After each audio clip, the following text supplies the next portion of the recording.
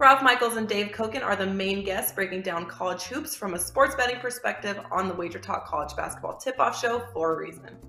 Last year was the inaugural season of the Tip-Off Show, and we offered an amazing combo deal on Dave and Ralph, and many people are asking, what about this year?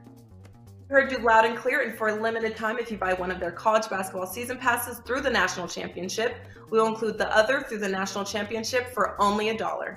A college basketball season pass is priced at $369 per handicapper, but for a limited time, you can get both for only $1 more, locking in Dave Koken and Ralph Michaels for $370, giving you access to Dave and Ralph for 9 weeks of college hoops for just over $20 per handicapper per week.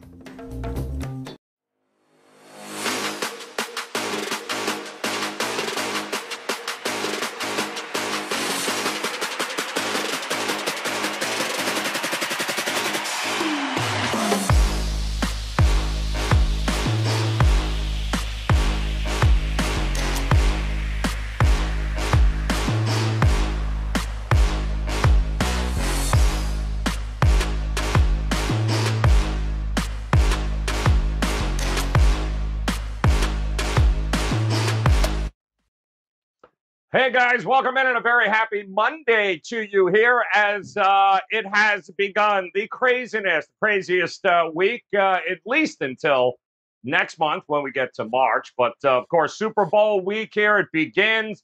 A ton of college hoops going on right now. And we've got a nice card here, just about 40 games on the card here tonight. We're going to break down 3 of these featured matchups with 3 of the very best here on a Monday as Drew Martin, Adam Trigger, Tony Mejia in the house, trying to make sense of what was an absolutely crazy weekend in college hoops and a lot of revenge spots here tonight. We've got some of these back-to-back. Should be a very, very fun card, but on a $9 Monday, let's start at the top here, Drew. Number 1, tell us what you got locked and loaded for $9 Monday. And second, give us a little something that you learned here this weekend.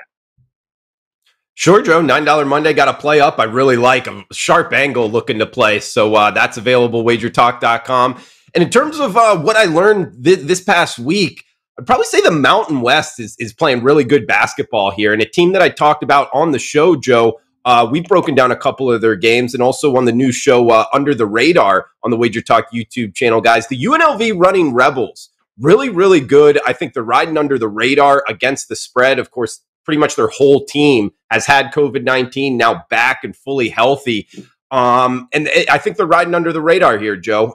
They've won some key games, beating Nevada, Colorado State. They had to go on the road to Logan, Utah, and they dropped a game to Utah State, who the Aggies are really good this year. So I actually think it gives us some value here on UNLV this upcoming week in a revenge spot against Air Force, Tuesday or Wednesday night this upcoming week. So look to bet on the UNLV Running Rebels, Joe, is the way is one thing I learned this past week.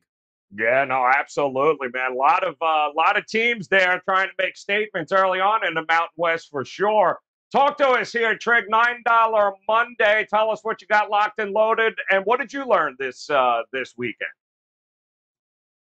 Well, Joe, first $9 Monday. I have my Super Bowl play up for $9. It is one thing. I had a really good NFL season, really good football season in general. I think 58.1% in the NFL right now. And that's going to be anything I got for the Super Bowl is going to go on that. So I know the only play I'll actually have is the one I've posted. But, if I come across any like sharp info on props or stuff like that, I won't make official plays on it, but I will include it in the analysis. So I'm just going to kind of throw everything I got for the Super Bowl in there. And you'll see all the info I have for it. It's up for $9, and I believe that one will be up for $9 all week. So if you're looking for my take on the Super Bowl, that's what I have up for $9. As far as what I've learned, listen, this has been an absolutely dismal college basketball season for me up to this point. And what I've learned, and maybe should have learned a little sooner, is the way we've typically made money in the past, college hoop, kind of finding good spots to fade, quote unquote, the better teams against the number is just not working this year. It's like these top teams are not immune to a letdown, and not only do they win, they win and just cover constantly. So, you know, what I learned, and I'll get into this more when we talk Texas, Kansas, is it's really tough to go against the quote unquote better team unless you're doing it in like an Auburn, Georgia type scenario where you're trying to beat sort of like a massive number. That's a little different. But just like, you know, Kentucky, Alabama comes to mind over the weekend. You know, tough spot for Kentucky having to go on the road. They win no problem. The one I was talking about with you guys before I came on the air, Wyoming, should have been in a brutal spot yesterday, having to play on the road at Fresno State after winning against Colorado State and Boise State earlier in the week. 2 huge wins for them, playing like their 3rd game in I think maybe 6 or 7 days. A team that typically struggles a little bit on the road because they have such a big home court advantage with the altitude, that they're usually a little overvalued on the road. Just hasn't mattered. So that's something I think I've learned personally, and that I'm going to tweak a little bit is, you know, the spot does not necessarily justify a play. And I'll get into that more in Kansas, Texas, but you know, that's where I'm going to make a little bit of an adjustment going forward here. All right, good stuff there. Love it. It is certainly a marathon, not a sprint here, Tony Mejia. So talk to us here about $9 Monday. What do you got locked and loaded? And give us something you took away here and what you learned this weekend. Well, I hope everybody had a great weekend. Mine was all right. I'm still annoyed by my 5% loss. I hate losing 5% games on Friday, but I had a good weekend. Friday was the Denver and New Orleans NBA game that just didn't sneak over the posted total like I hoped for. So slumping on that. But, I mean, it's been a really good ride in both of those sports and in soccer of late. I'm doing well in February. Just trailing my buddy Ralph Michaels over the last week in college hoops. So we're up to 60% accuracy, and I'm a volume guy, so that's good for me, and nearly 30 units. So up on that. And what did I learn? I learned that Houston is untouchable in the American, which isn't a good thing for the American, considering where we were with that conference going into the season, where we expected Memphis to be a world beater, given their recruiting prowess, and they've obviously been terrible, especially by expectations. And UCF struggling. Their talent level should have them much higher than they are right now. Ditto with Wichita State. So a team we're going to talk about today, the Temple Owls, are making noise up there, but that's an NIT team at best as well. SMU probably an NIT team too. So you're looking at a one and done, but that one is a really good team in Houston, and you have to tip your hat to Kelvin Sampson, because he had a situation happen where he lost 2 of his top scorers within a 2-day span right around the holiday. Marcus Sasser, arguably their best player, he's out for the season. So is Tremont Mark, one of their best shooters, and they picked up the pieces without him. Kessler Edwards came back from an ankle injury probably earlier than he should have, but he's been the focal point of that team, and they destroyed Cincinnati in Cincy yesterday. It was never really close, and that was their primary competition outside of the Mustangs coming into the bulk of February. So Houston doing really well. American, a 1-bid league, $9 Monday, college package up with a 4% headlining that, and the NBA to follow soon. Yeah, that Houston team is no joke, man. They are not messing around. But neither are we. We got some huge matchups here today, guys. So let's dive into featured game number 1. And where better to start than the red-hot Kansas Jayhawks, fresh off that ass whooping they handed Baylor there at home. Now they got to travel to Austin, take on Texas. Texas opening up as, it looks like a 1.5-point dog originally, and now that seems to have flipped now, because Texas is a 1.5, and 136 as an opening. This has been all over the place here. Flip-flop city, Drew. Here's what we know. Both teams coming off big wins on Saturday, as Texas took down Iowa State, and of course Kansas taking down Baylor. So what do you think we're going to get in this matchup tonight, 9 o'clock tip? Sure, Joe. I mean, you kind of alluded to it. Tough to step in front of the Kansas Jayhawks, one of the better teams in the country, hot right now. But of course, the Texas Longhorns, winning 4 of their last 5 against a difficult Big 12 schedule here. They also beat the Tennessee Volunteers, not a bad team themselves. Now catching +1.5 at home. Flip favorite here, guys. Not off of that opening number like Joe touched on. And I love getting 1.5 because it just lands on 1. You're going to cash that bet. Now, Kansas head coach Bill Self, a well-coached team. They are 5-1 on the road, a top 80 team tempo-wise, and number 3 offensive efficiency. I bring up the tempo because, guys, this is a clash of styles here. Kansas is going to look to go up-tempo. Texas going to look to slow it down under head coach Chris Beard in that really good defense, top 10 defensive efficiency. So we get a really good defense versus a really good offense, and we get that really good defense at home. Of course, Chris Beard coming from Texas Tech. We remember that Red Raider defense. He's trying to do it here in Austin and doing a great job so far. Also with a good point guard, that slow tempo, good defense, and Marcus Carr kind of handling the ball. I like the Texas Longhorns here, Joe. Plus the fact, if there's one thing Kansas struggles at, it's turning the ball over offensively. Their guard play isn't necessarily superior to their opposition in the Big 12. That's where I think the Texas Longhorns take advantage. Turn them over a couple times, plus 1.5, the home dog here. Spot-wise, also good for Texas, just staying at home in the short turnaround for the Kansas Jayhawks, having to travel to Austin, Texas, after just playing on Saturday night, now the Monday night game. So spot-wise, points towards Texas. Home dog, slowing it down, good defense. Give me the Longhorns, plus 1.5, Joe.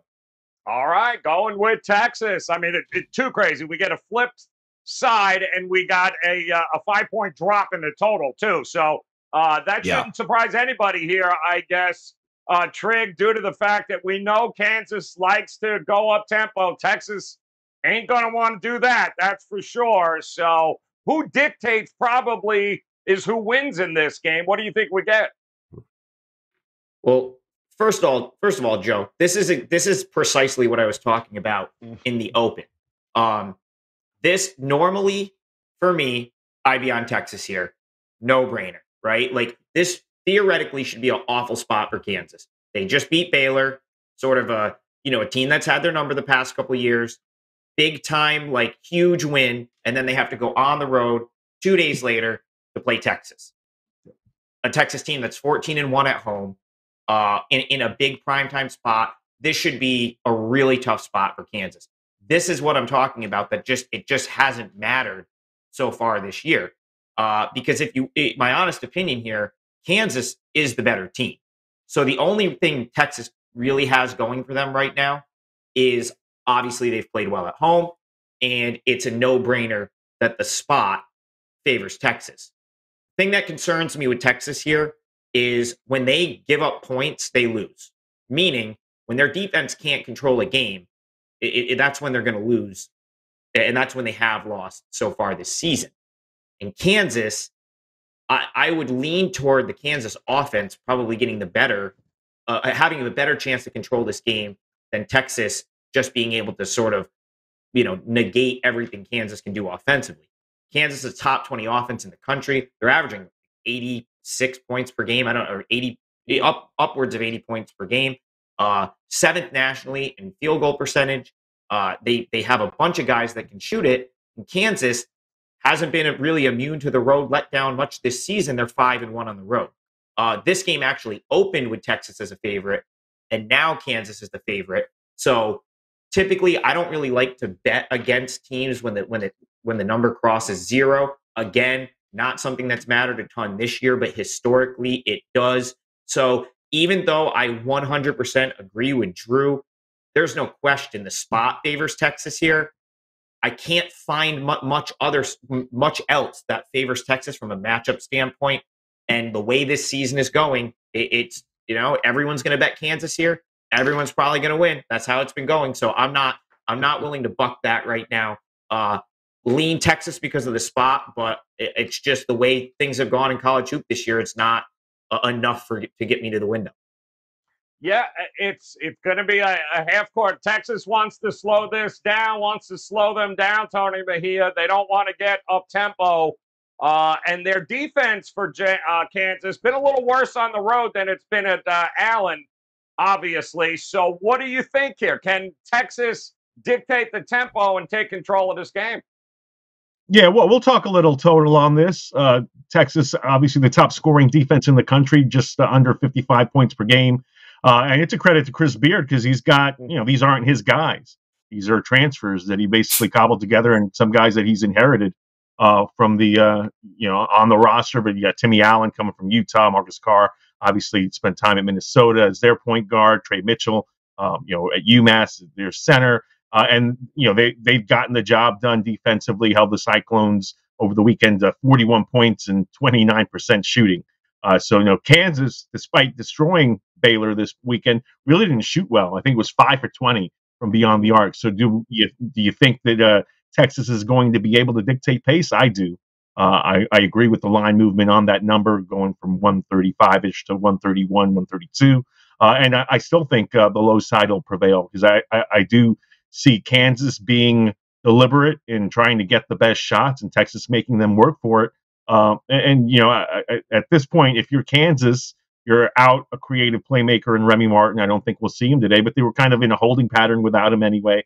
They've gotten Joseph Yusufu from Drake off the bench, give them a spark. And obviously, Jalen Wilson's more of a playmaker this season than he was last year. They're using DeJuan Harris at the point, so they're not really missing much. And Agbaji is shooting the lights out from three. So I think what we'll see from Kansas tonight is you go out on the road, you withstand that first punch, and then you dig in for a game that probably comes down to the wire and ends up being very low scoring. So give me the under as my lean tonight. All right, likes the under. 70 is the key number for Kansas. Only been held there 4 times this season, guys. They lost 2 of those games. They squeaked out 2 wins. So Texas holds them to under 70. Got a really good chance of upending them at home. Should be a great matchup. 9 Eastern, I think, is the tip time. Yes, Mejia.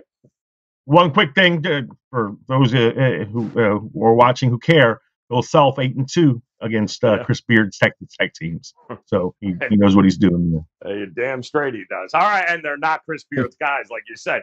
All right, let's talk about it. Arizona taking on Arizona State, a rematch from a game just a little over a week or so ago, and it was, sweat job for Arizona. They eventually pulled away, but it was a grind. Well, now they got to head to Arizona State. 2 touchdowns as a opening number on this one. Total opened at 142. I'm seeing 142.5, but that 14 is no longer. It's now 12 as the Arizona State, the Sun Devils, off a triple overtime win against UCLA. So, Trig, here you go. Another spot, right? Where bad spot for Arizona State. Letdown, right? Then why is the money going towards them? Well, the money, we'll start with that. The money's going toward Arizona because Arizona, in my opinion, has been like their power rating from the odds makers has been insanely high all season. I mean, and even just look, and I'm not saying it's not justified. I'm just saying that the books have almost said, you know what, if you're gonna bet us against Arizona, like we're gonna force you to like pay a premium to do it. Just look at Thursday, and I'll use Thursday night's game for Arizona as an example. I think they went off -7 against UCLA in that game. Got the money. They won by 10. But that, kept me. I liked Arizona on Thursday, and that ultimately kept me off. I was like, man, 7. That just seems like that's really a lot to sort of have to lay in that spot. I think you saw it again over the weekend. -11 against USC. So the odds makers are really forcing you to lay a big number to back Arizona. I think, I guess you would call the sharper market, the market that hits some of the openers, probably said, okay, this number is just out of control. Being at 14, obviously, that got kind of gobbled up. You're probably seeing 12, I think maybe even 11.5 at this point. But in this case, like, I don't know that this is really a letdown spot for Arizona. I actually would say I don't think Arizona played particularly well over the weekend. I mean, that was a much closer game throughout the game as it was, and then they kind of just pull away, and then they win by 9. That wasn't really a 9-point game until sort of at the end. The letdown might occur here for Arizona State who just had a ridiculous game on Saturday night, 3 overtimes. They pull off a huge win over UCLA. And so now they have to kind of quickly turn around. Granted, it's at home and play Arizona. So I would say Arizona's in more of a letdown spot, maybe more of kind of like a fatigue type spot, having to play 3 overtimes. Arizona, so from the matchup perspective here, Arizona State, the offense is a concern. And Arizona has proven, even if you want to just look at their last couple games, it doesn't take them long to stretch a game to double digits. Even in that UCLA game, I want to say UCLA cut it to maybe 2 or 3. And then within 2 minutes, it was right back up to like 12, 11, 12. So I'm not going to bet against Arizona at this point. Unfortunately, I missed my opportunity. USC was on my short list on Saturday. I did not bet it. They did get the money. So I'm gonna shy away from betting against Arizona here. And actually, now that the market has moved the way it has, might be a little value jumping in if you can get like 11 on Arizona State here, but not a play that's going to make my card. All right, so it's been a hell of a stretch for Arizona State here. What, USC? They had USC twice, Arizona, UCLA, and now Arizona again. But they are 5-1 against the number in their last 6 here, Tony Mia. So any thoughts on backing the home dog on this one? Not really. Look, Marion Jackson, the Toledo transfer, he got a really nice game the other day. He's been talking about his wrist being an issue this season, and it's unfortunate. Said something about, oh, well, let's hope that the apologies are as loud as the criticism. Why? Because you beat UCLA and you're 7-13. The hell out of here. Look, here's my point with ASU. They're overachieving in terms of what they expected to have, and what, based on what they had last year. It's a completely different team that's not as talented. Bagley, he's been trying to get healthy enough to play, hasn't, and he's going pro anyway. So I don't think we'll see Marcus Bagley this season. That ship has sailed. Obviously, Josh Christopher was a one and done, now excelling with the Rockets. And other guys that are not on that team. So they've got mostly transfers, and it's Bobby Hurley's last season because he's getting fired. And good gutsy effort against the Bruins the other night, and a good gutsy effort in the first half against Arizona in Tucson the other day, because they were tied at the half, to avoid getting embarrassed.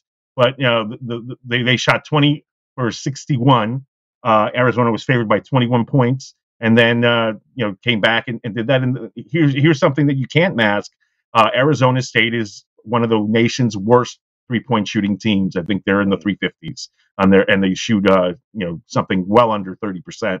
You're not going to beat Arizona. You're not even going to be on the court with them competitively for over 40 minutes if you can't shoot. So that takes taking points with Arizona State, even at home, out of the equation for me. Plus, Ben Mathurin, National Player of the Year candidate, went 0 for 8 from 3-point range against the Sun Devils in that game that was only a 12-point spread or something. So that's not going to happen again. I do like the under here. Under is 9-2 in Arizona State's last 11, and Arizona probably going to lock in on the defensive end.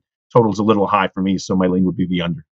All right, leaning towards the under. What do you think here, Drew? Expecting Arizona to steamroll them here, or you think there's any value with the home dog? Joe, it's a tricky handicap, and I do agree with Tony on the under. The last time these two played, about a week ago, it finished well under the posted total. And when you're talking about the Wildcats here, Joe, playing in the Territorial Cup, there, Arizona State on the hardwood here. They're 19-2 straight up. They're a really good team, and defensively, they have a lot of length. They have 3 guys 6'11" or taller. 2 of those guys 7 foot or taller. So it's just a lot of length there. Shooting against that can be tough. And to Tony's point, Arizona State, one of the worst 3-point shooting teams in the country. And actually, last time these two played, Arizona was only 3 for 23 from 3-point range. Speaking towards that under, if they don't hit their threes, I really like this under. The only thing with that is Arizona's a top 5 team tempo-wise in the country. 13-0 at home. Only problem is they're not playing at home. 4-2 on the road. And head coach Bobby Hurley, he might be on his way out, like Tony alluded to. But this team does play better at home. The Sun Devils in Tempe. They have knocked off Utah, Grand Canyon, also UCLA just on Saturday night. So who knows? They've been good against the spread, like you talked about, Joe, just a team 7-13 straight up. But cashing tickets of late, a lot of times in college basketball, that's a profile that can make you money. You know, these teams under 500 that kind of ride under the radar and cash tickets against the spread. That's the Sun Devils so far. So actually, if you made me bet this, Joe, I would probably take the points. I agree with this market move. The Sun Devils at home are the side. All right, there it is. Looking at it, should be another great battle, hopefully, in Arizona. But sounds like we're just hoping for, just like last time, less points than everyone thinks there's going to be. Arizona State taking on Arizona tonight. That leads us to our third and final game here, guys. And this one should be an awful lot of fun. How about UNC Wilmington taking on Hofstra, heading out to Long Island? Hofstra opens up as a 7.5, but I'm seeing 6s now. I am seeing the total hovering around that 145 mark in a number of spots. Both teams coming off wins. Hofstra took them James Madison overtime, but got it done. And, of course, after that setback against Elon last week, over the weekend, they took care of business. William and Mary, UNC Wilmington, they have been a cash cow, no doubt about it here, Tony Mejia. If you have ridden them on this streak, it's, 12 out of 13? They're pretty darn good here. What do you think their chances are going to Hofstra here today? Well, I love Hofstra because they did something that rarely happens in my benefit. They took a game to overtime that I had the over on, and that was great because the under was coming in. And I'm president of the Aaron Estrada fan club. He is tremendous, the Oregon transfer, and he's hitting his stride. So he's doing really well. So I do like Hofstra, but UNC Wilmington, an interesting team. And you mentioned that loss to Elon.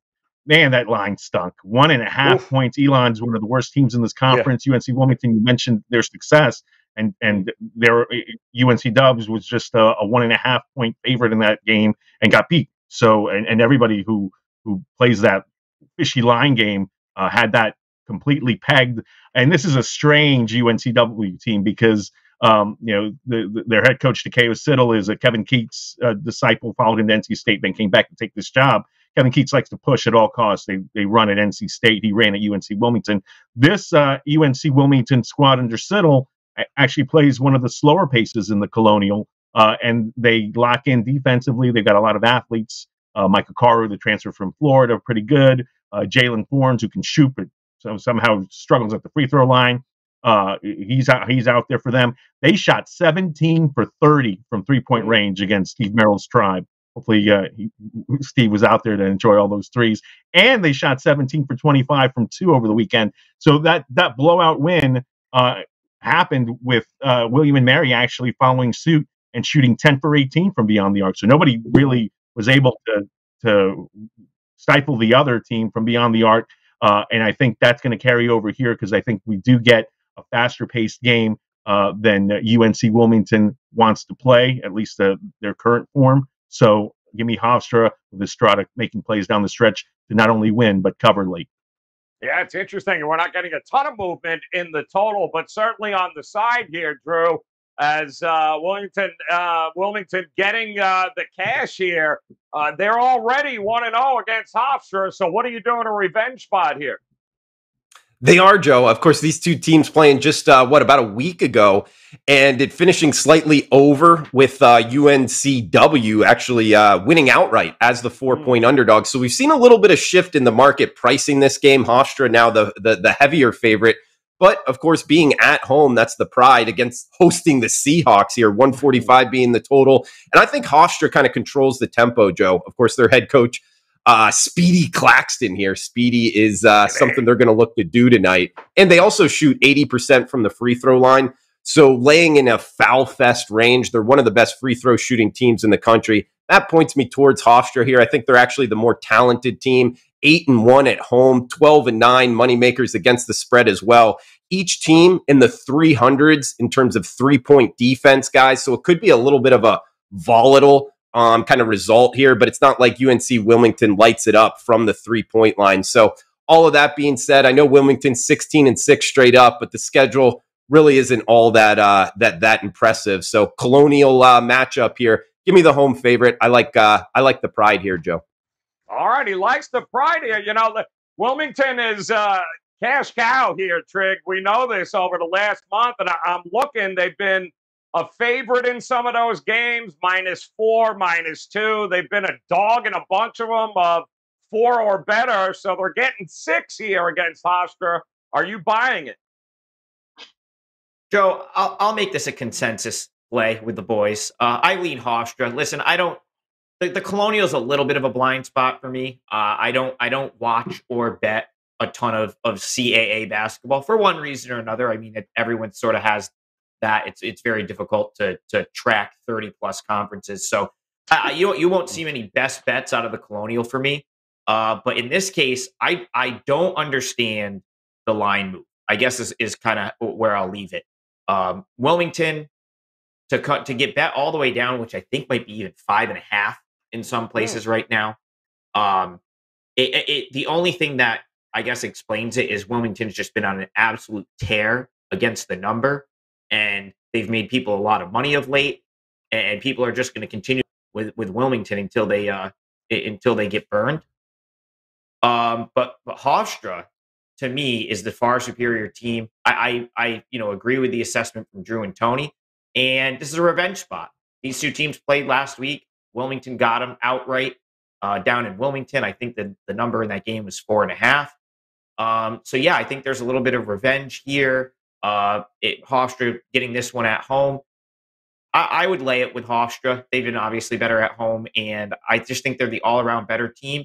Line move doesn't make sense to me. I agree with the boys. Hofstra or nothing for me here.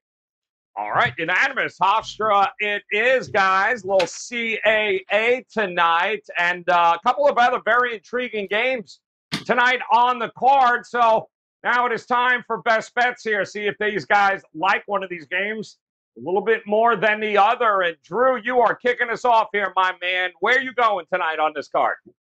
Sure. The game I like the most is the first one we talked about. I'm joining my guy, Jay Money is Money out there watching in the chat box, guys. I like the Texas Longhorns here, Joe, +1.5.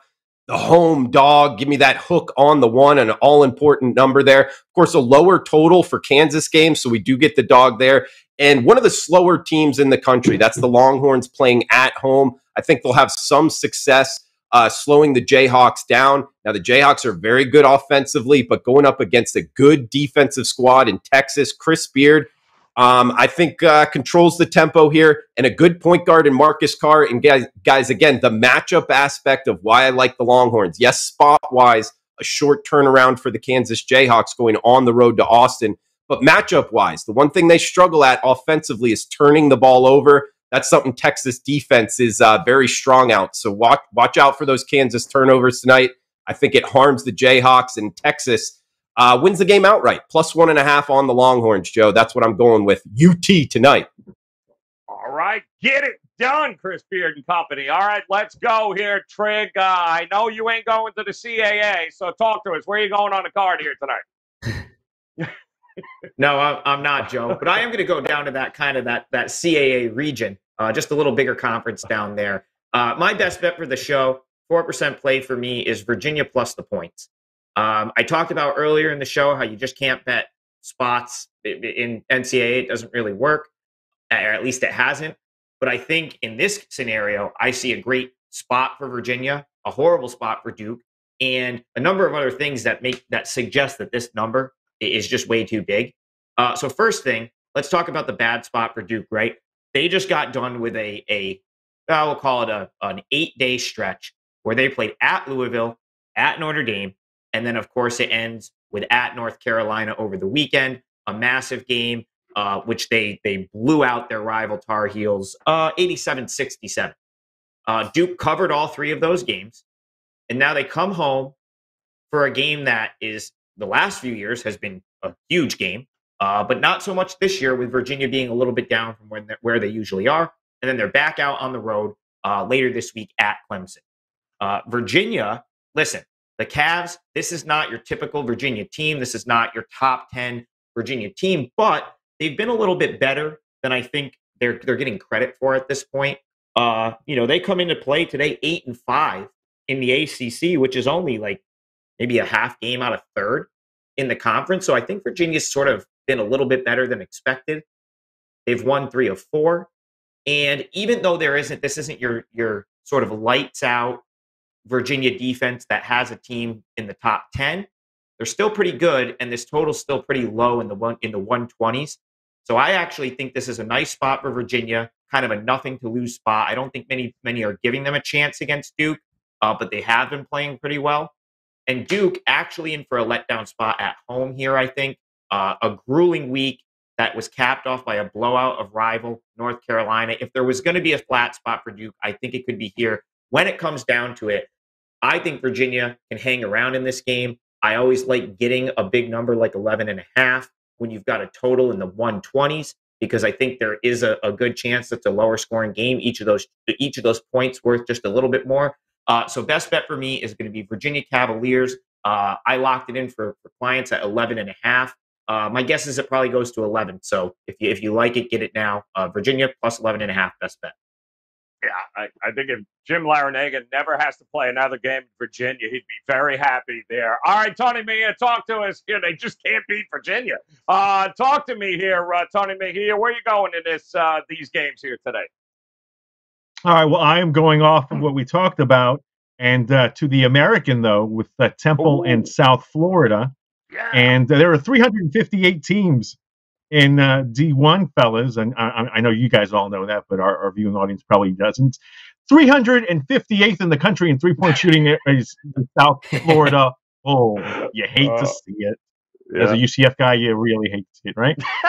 But yeah, so they can't shoot the ball at all. Their top scorer, Caleb Murphy, is 1 for 15 from this on the season, and they're running into a Temple Owl defense. And we talked about this off air before the show started. It really is impressive in how stifling they are.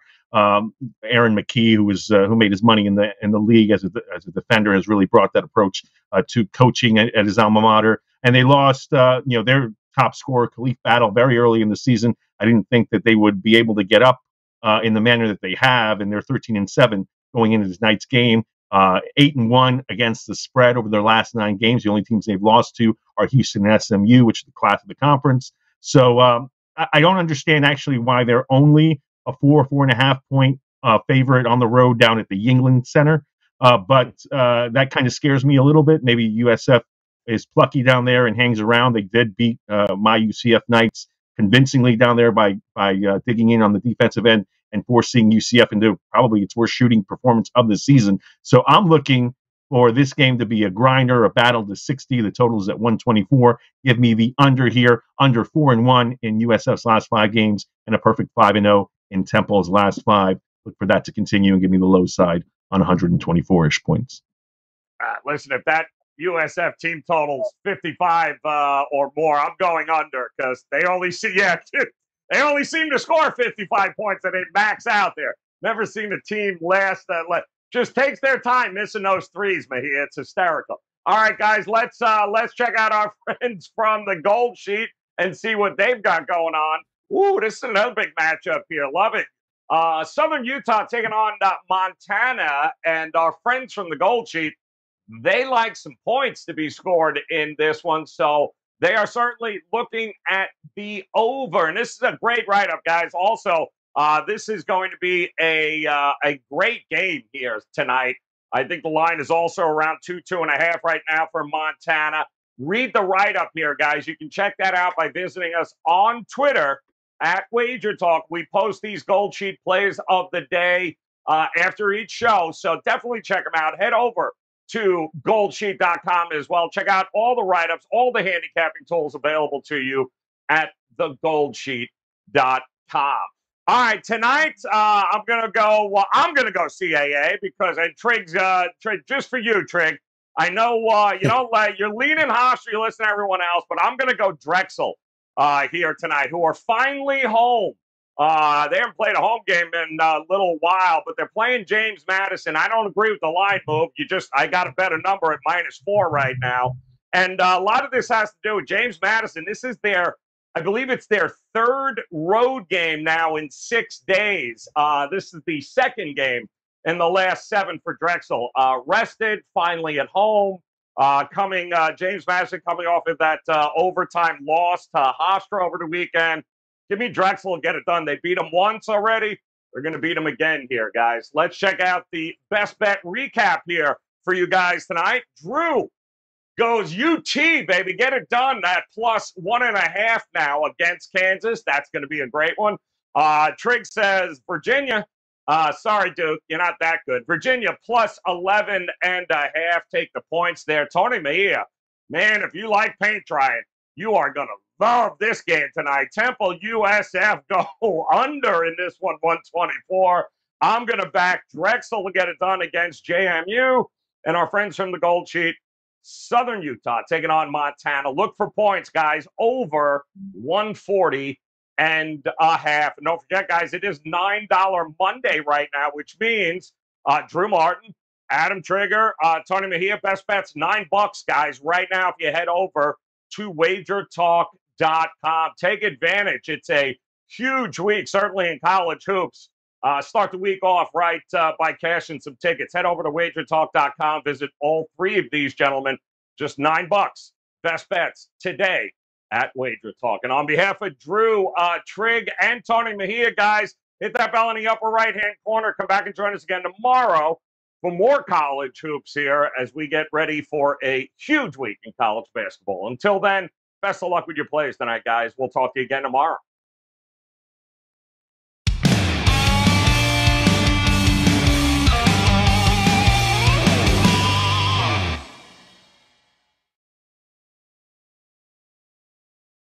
Ralph Michaels and Dave Koken are the main guests breaking down college hoops from a sports betting perspective on the Wager Talk College Basketball Tip-Off Show for a reason. Last year was the inaugural season of the Tip-Off Show, and we offered an amazing combo deal on Dave and Ralph, and many people are asking, what about this year? We heard you loud and clear, and for a limited time, if you buy one of their college basketball season passes through the national championship, we will include the other through the national championship for only $1. A college basketball season pass is priced at $369 per handicapper, but for a limited time, you can get both for only $1 more, locking in Dave Koken and Ralph Michaels for $370, giving you access to Dave and Ralph for 9 weeks of college hoops for just over $20 per handicapper per week.